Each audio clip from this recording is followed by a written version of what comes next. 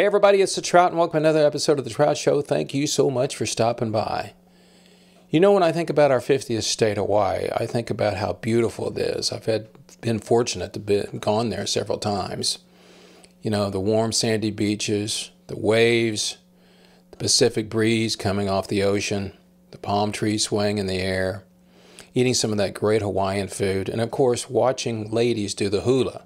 All of that I think about when I think about Hawaii. What I don't think about is, gee, I'd like to move to Hawaii and become a musician. But the story today is about just a gentleman that just did that and now has become a successful musician on Hawaii. His name is Matt Krahula. Matt was doing very well in New York State. He has a degree in upright bass, but he decided, you know what, I don't like where I am. I need to move someplace else, and he chose Oahu. Now, you may think that's crazy, but believe it or not, in only less than a week, he got his first gig as a musician in Hawaii, and ever since then, he's been successfully doing that. And that's his story, talking about how he got there, how he works with some of the most famous musicians in Hawaii, how he's established himself as a Hawaiian musician, but also a new album that he's coming out with, that he worked with, collaborated with people back in New York State. So if you want to hear about Hawaii, which I like talking about, and a great story, an interesting story about a musician taking a chance on his career, then you'll want to stay tuned. That's next on The Trout Show. Matt Krahula, musician in Hawaii.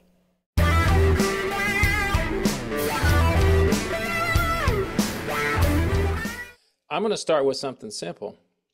Sure. When did you go from New York to Oahu? How long have you been in Hawaii? I've been here for about 6 years. So 2018, I got here in October of 2018. So you grew up, you were in New York City. Where did you grow up?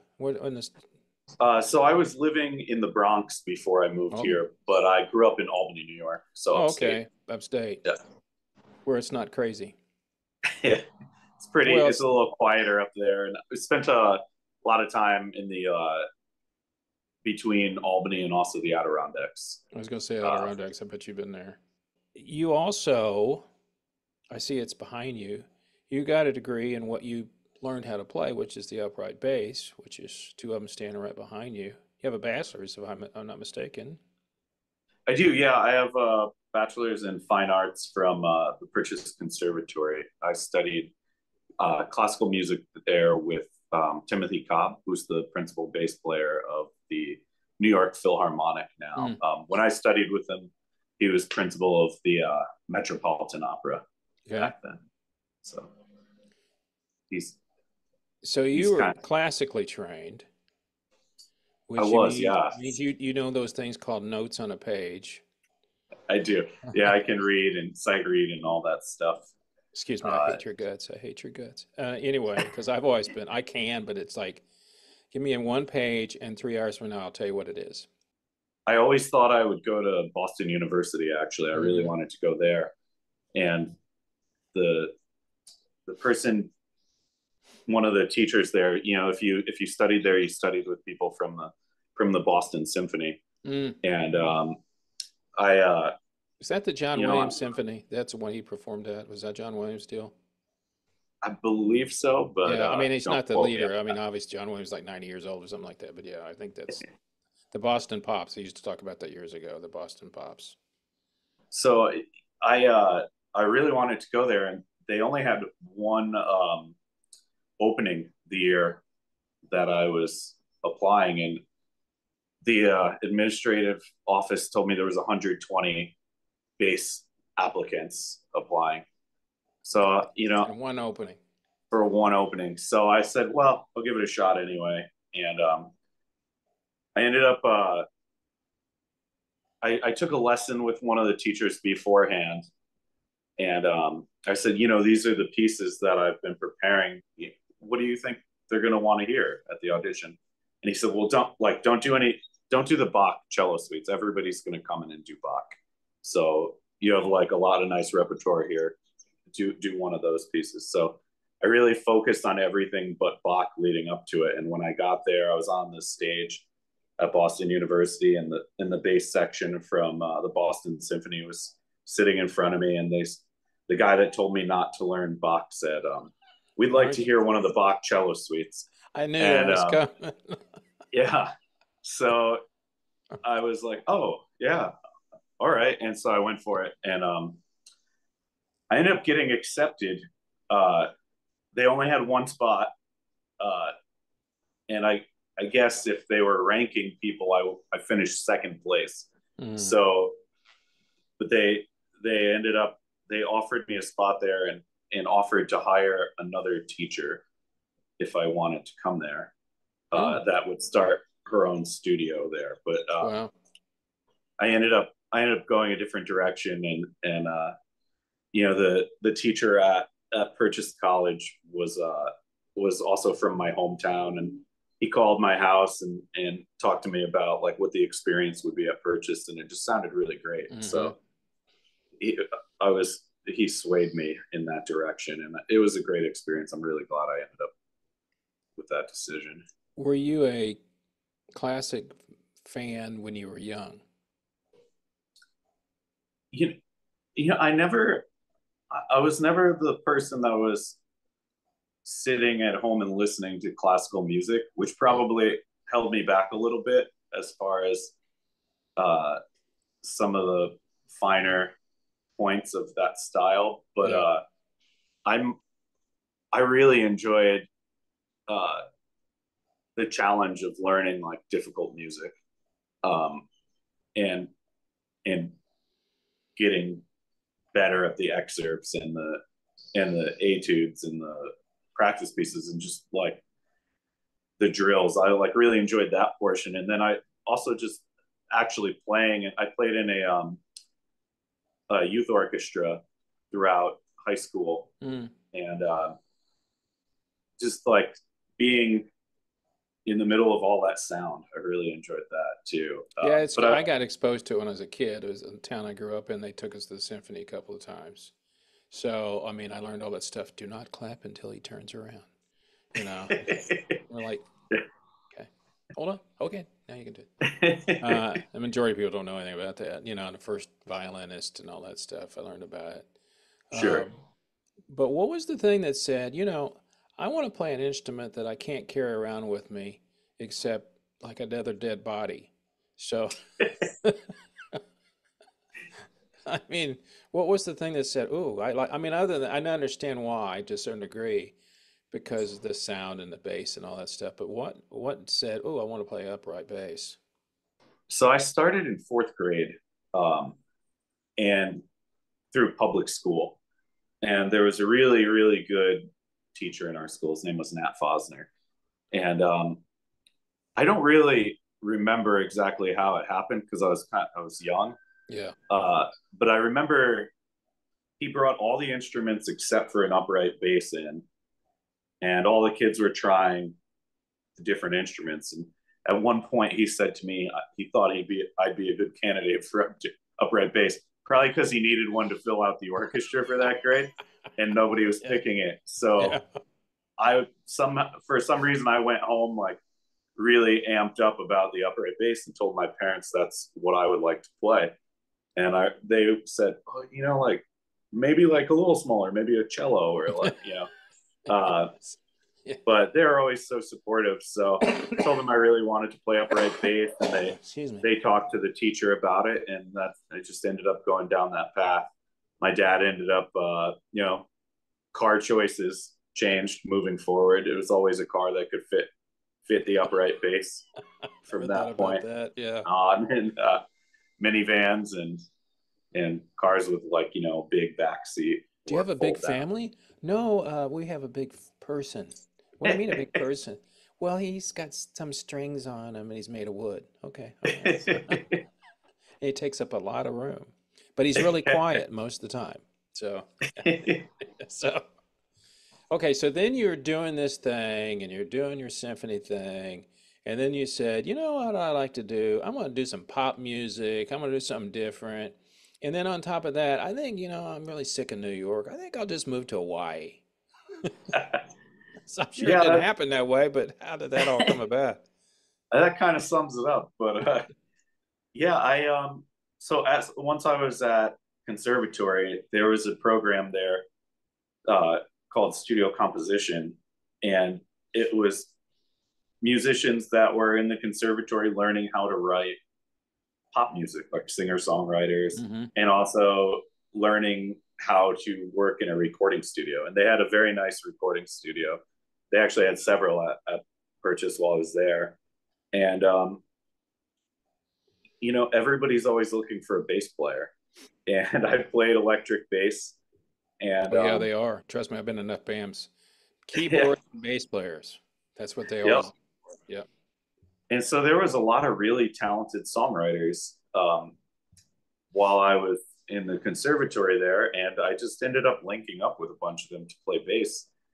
And it was kind of the first time I had realized that there was an avenue outside of classical music to pursue if you wanted to be a musician. Because going into school, I thought, well, my options are I could be a music teacher, or I could try to be a performance major and try to get into a symphony. And it never really dawned on me that there was a major for songwriting or for pop music or, you know, other outlets. So I kind of just transitioned from there. The big difference in my opinion is you get a symphony gig, you're there for life, unless you screw up. Yeah. You know, you've got a job for the rest of your life. You're a teacher, you can teach, and obviously make more money being in the symphony. But yeah, the other side is if you write pop music everybody likes, but then you can't sell anything, and you got to go on tour. So, yeah, it's definitely a different. It's not a steady gig, so to speak. So yeah, there's a little bit of both there. But the thing about symphony though is it's funny too when you think about it. Are we going to cover that Beethoven stuff again? I mean, it's not like, you know, in pop music, it's like, we're going to do a cover. You don't hear about that in symphony. It's like, we're going to do the Ninth Symphony, or we're going to do something like you said by Bach. And it's like, do you mean we're going to do covers of Bach? It's interesting you say that. I've been using this line for a long time. It felt like I was training to be in the world's oldest cover band.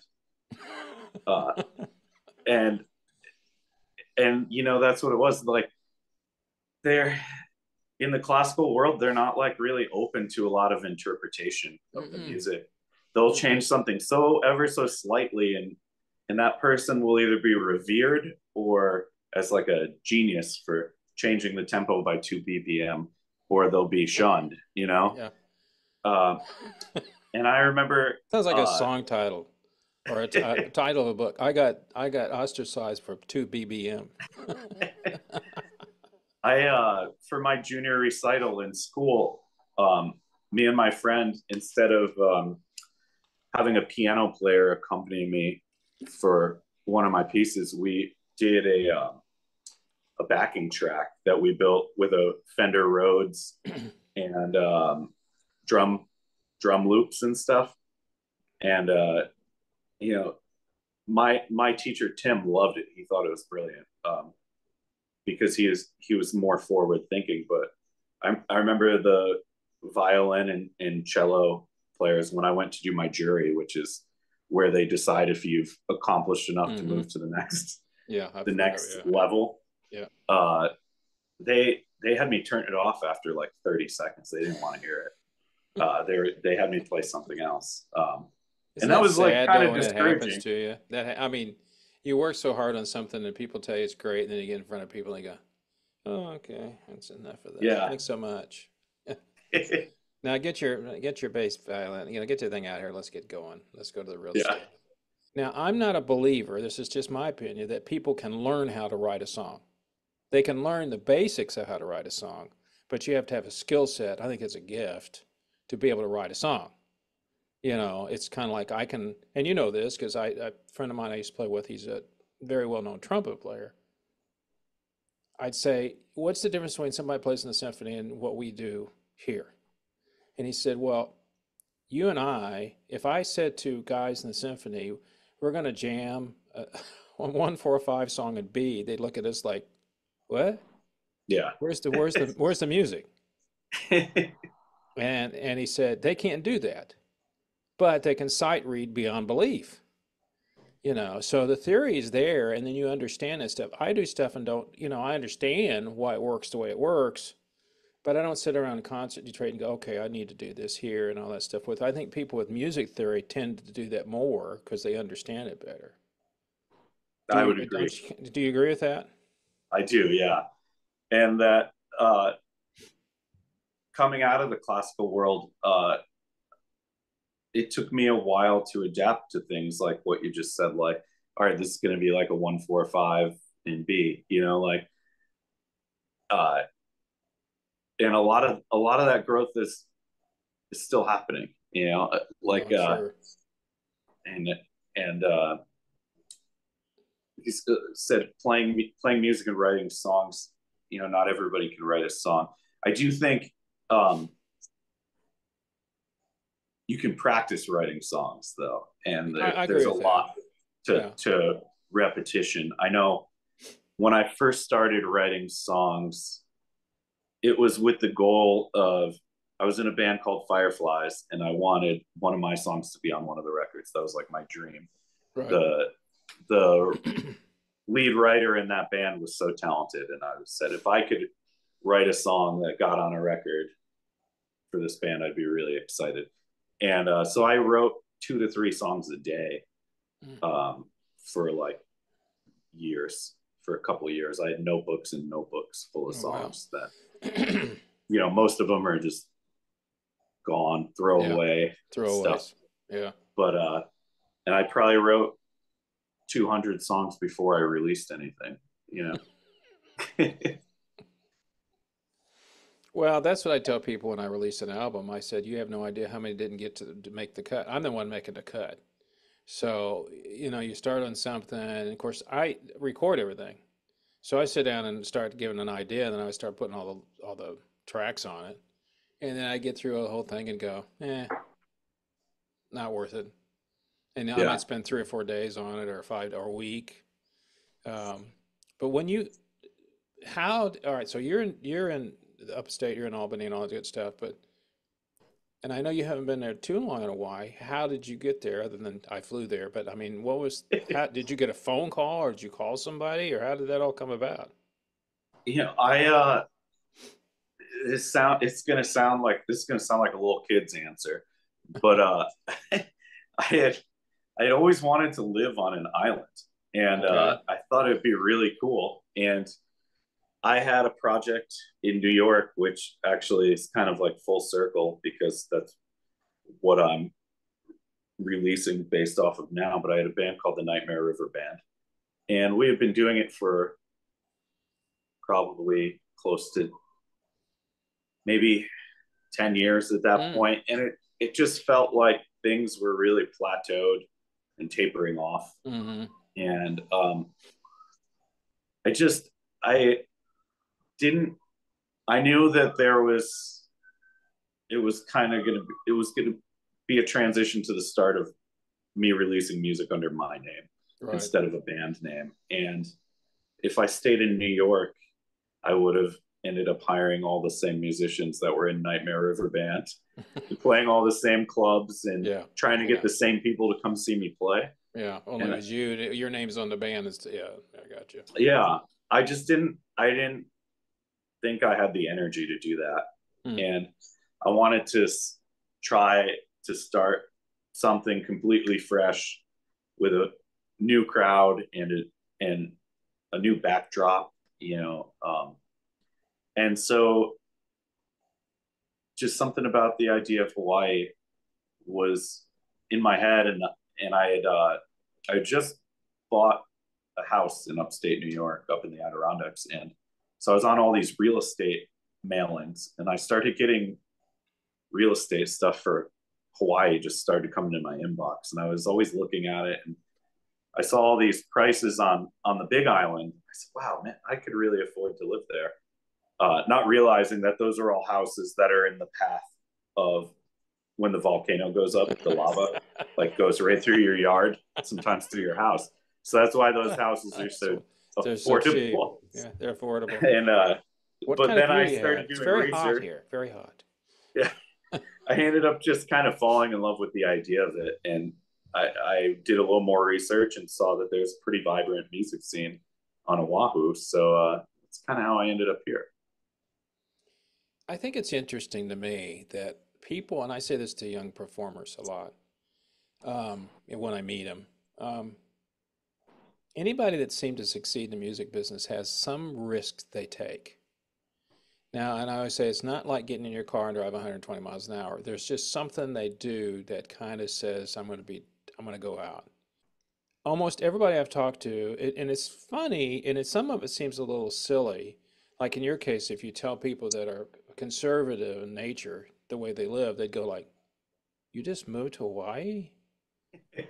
What? Oh, I think the music scene's really good out there." Oh, okay. Yeah. So, but on the other hand, look how the difference now. Because I think the thing is, you're when you showed up, yeah, you're all new, but you're kind of like the outsider coming in. But you also get two things going on, in my opinion. You get your ideas showing up to hit them, and their ideas showing up to you. So it gives you two different new paths. I mean, obviously, you're the new guy in town. They're going to go, "Who's this New York guy trying to do some stuff here?" But on the other hand, you're like, that song is a kahuka hookah waka hookah. What's the song called? So, Yeah. but you're exposed to both of them.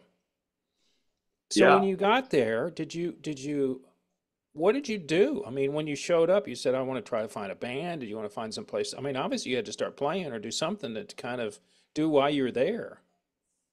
So when I first got here, my thought was I'm gonna take a month and just relax and Right. not really do much of anything. Yeah. And that was my plan, but it didn't really happen. I actually ended up getting work immediately. I like kind of walked into a restaurant and just asked if it was hard to get a bartending job on the strip because I thought, I could bartend a few days a week and not have to worry about whether I gig. And I was in my bathing suit. I had just come from the beach.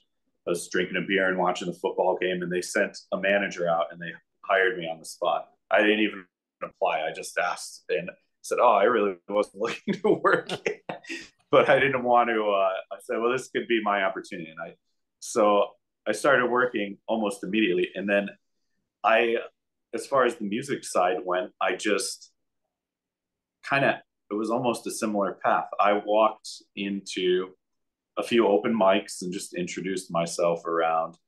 Um, and I think I went to two or three open mics that one at like all at different clubs to try to meet people. And I always made a point to introduce myself to the sound guy because that guy is work. He's there He more than knows the open everybody. mic He night. knows everybody. Yeah. And so, and I did a little research about who was who here, and there was, and he's very well known actually on the mainland now. But he was rising quick when I first got here. His name was Mike Love, not from the Beach Boys, Yeah, I but knew that. Yeah, I knew that. but the reggae guy, and he does a lot with looper pedals. He's a really really talented guy. And I went in and saw him do this show where he sits on this big stool and he's got these dreads coming down past his waist, and he's a really good guitar player, and he's got like the looper pedals, and he's got like tiers of pedals. He had to have like 30 pedals in front of him. And I thought, wow, this guy he's like a genius to be able to, even just to like catalog what he's using Yeah. and how he's going to trigger everything. And so I talked to him after the show and just mentioned that I was a bass player from New York. And he said, well, I play here every Tuesday and Thursday. Um, Tuesday is what you just saw, and Thursday is with my full band. Why don't you come back? I'll put you on the guest list for Thursday. You can meet my bass player. Maybe he'll have some like advice for you. Mm-hmm. And so I said, oh, well, I was really grateful. I came back 2 days later. I met his bass player. He was a fantastic human being and musician. Um, and it was just like the right moment for me to meet him because he said, I'm moving back to Boston in like it was like 2 or 3 months from now.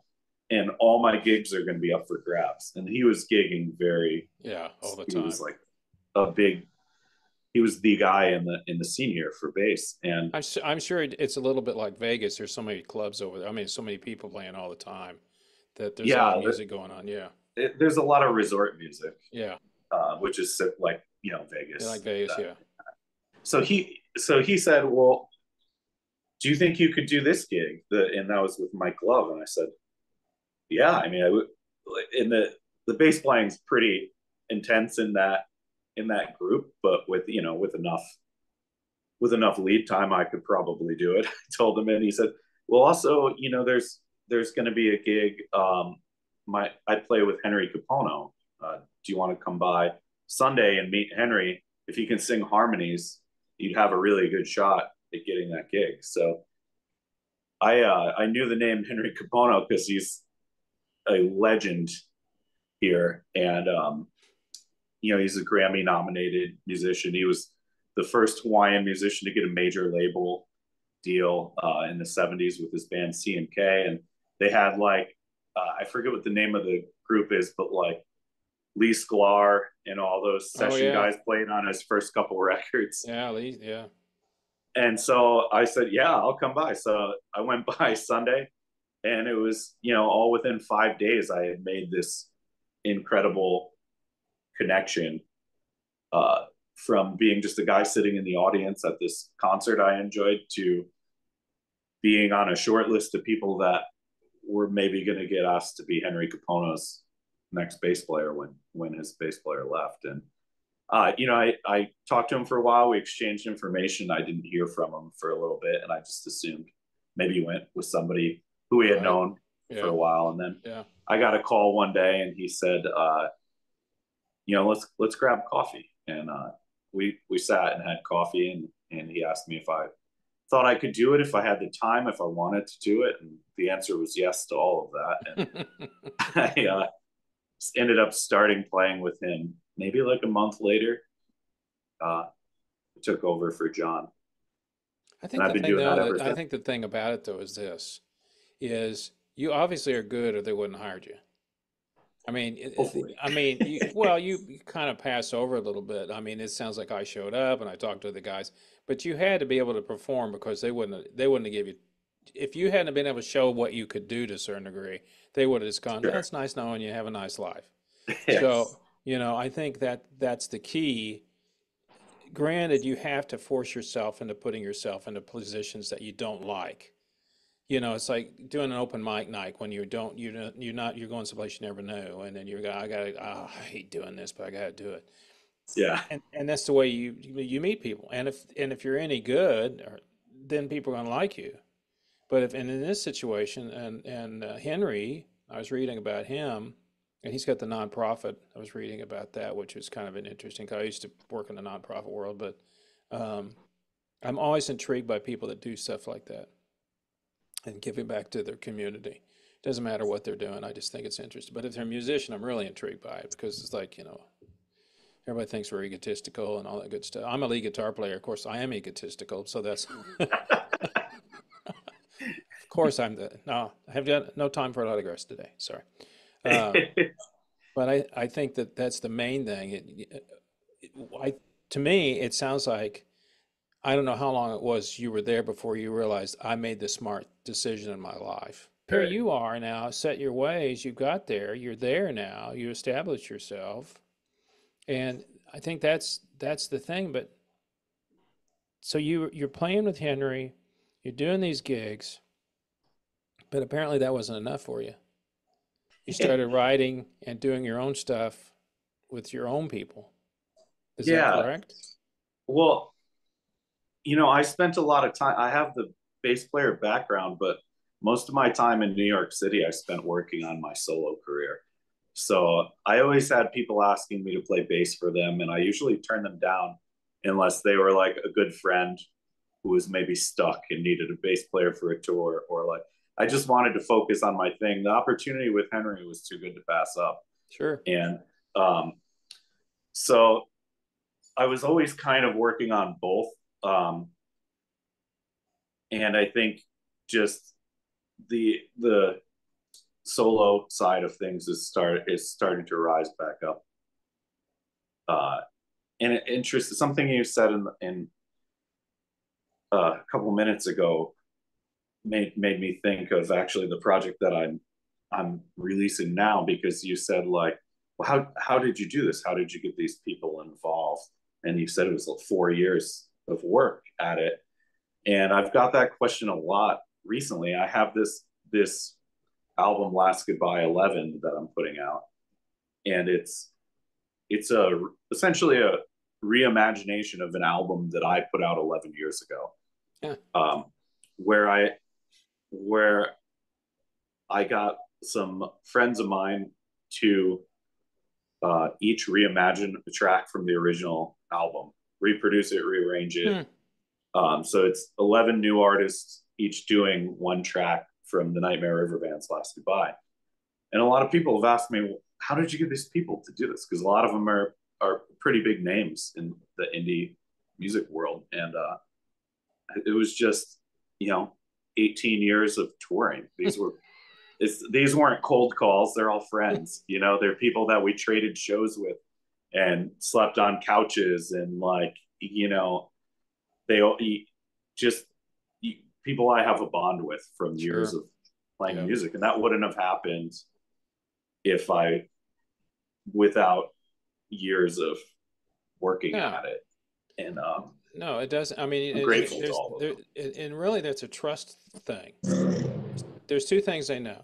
They know, A, that you're a good player, and B, they can trust you. When I got the music or the stuff that I was sent to listen to, I noticed there was other people performing on it. You weren't singing. Yeah, I played upright bass on one track. And one of them, I have to go back and listen to it, and if you shoot me an email with your email on it, I'll send it to you. It was one with a woman singing, I think, on that I was really taken by. I can't remember I can't remember this song now. And I thought, oh, wait a minute, this is the guy's not singing on this. and that explains it to me, what you've done, where you've taught these people in. And that's got to be, going back to what you said, the songs that are on there, did you write all of them? I wrote everything that's there, yeah. Okay. So it's got to be fun to give it to people, to have them say, okay, you do something with it.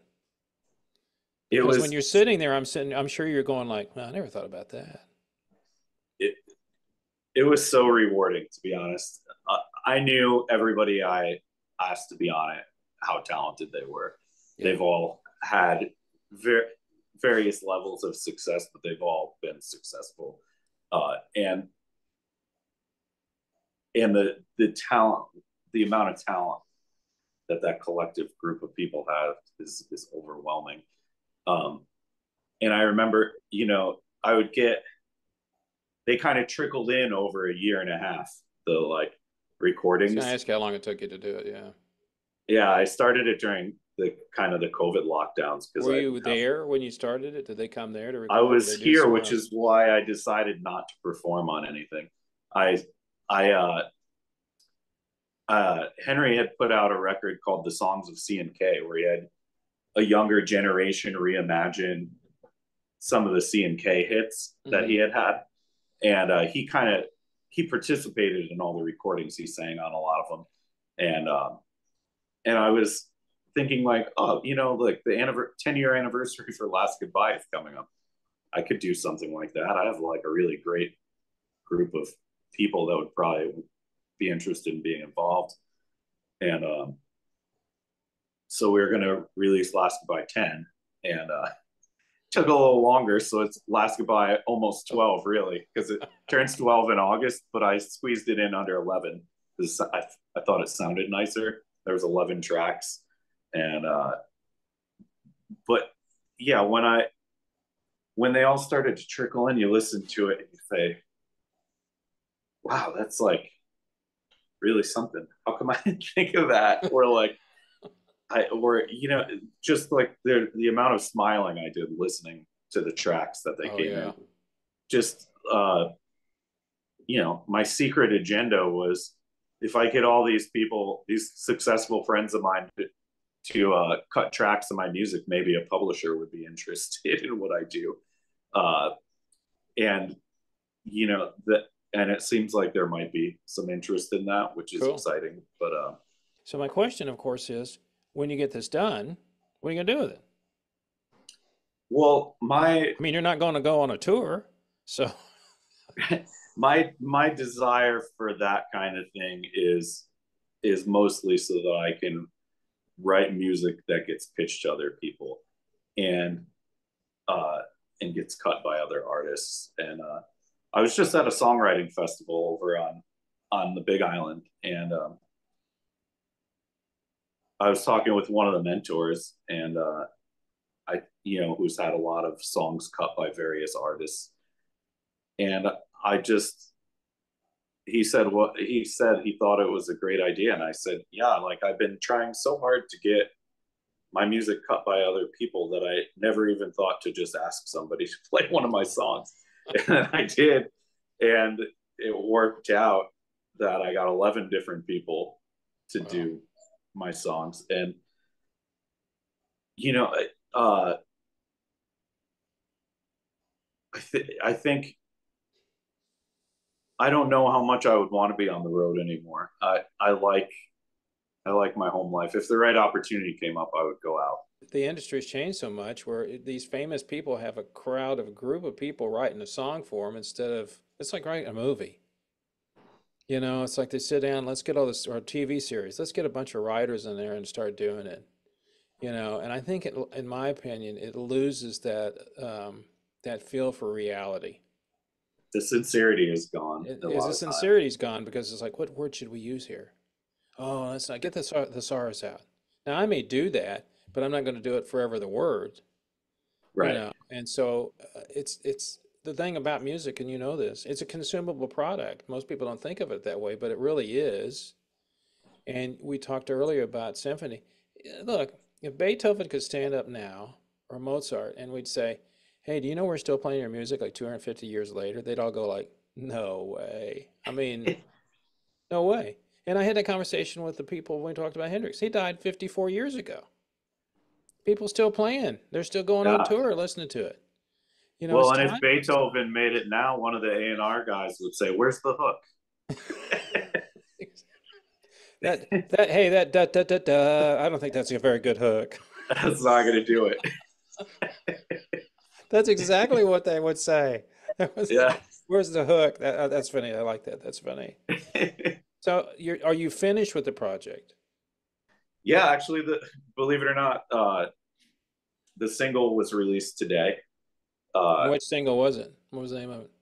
so it's called "Oh Me Oh My," and it Okay. was cut by uh, the group Panama Wedding, based out of New York. Um, Panama Wedding is more or less the vision of Peter Kirk, the songwriter from that group, and he was a good friend of mine from back from college. We were we were paired together freshman year uh, to sing sight singing and dictation in solfege class. You know, where you use all the syllables, the Mm, do re mi fa sol la si mm-hmm. do, Yeah. to sing to sight read essentially music, and we would have to sing together 3 times a week. Bach chorales at like 8 a.m. And we were Oh wow.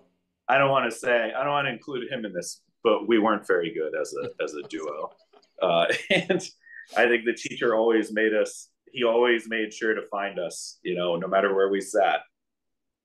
You You were the guys two stand he up. picked You on. have to conduct and sing, and it Yeah. was brutal. Well, but you haven't forgotten it, and it probably taught you a little bit. I could Taught you to probably go back and do it a lot better now after practical applications of it well, yeah, in the real that's the world. other thing. So, in your situation there on the island, are you popular? Do people come to you? Do you perform there? Do you go out and perform very much? Yeah, so um I have a residency at like a small tiki bar called Arnold's, where I play every Thursday and every other Friday. And then I do a ton of gigs with Henry on bass, and I do quite I've had various residencies at other clubs and stuff like that. I'm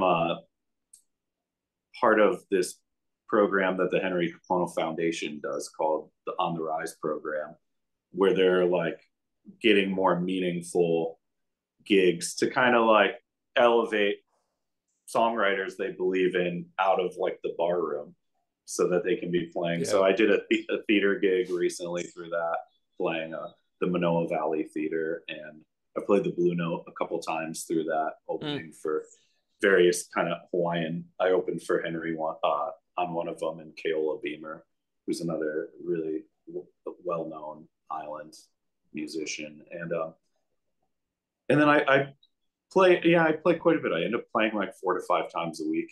And when I promote a show, they're crowded. It's just when you play somewhere every week, it's just people know you're there and they come. Oh, sure, yeah, that kind of thing.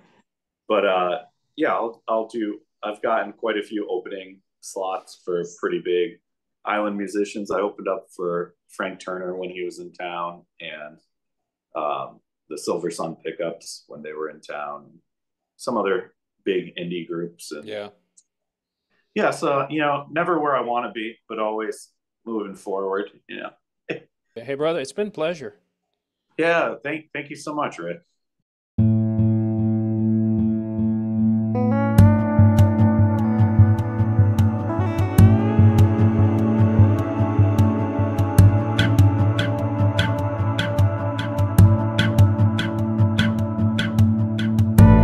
Go to bed, I'll lay with you.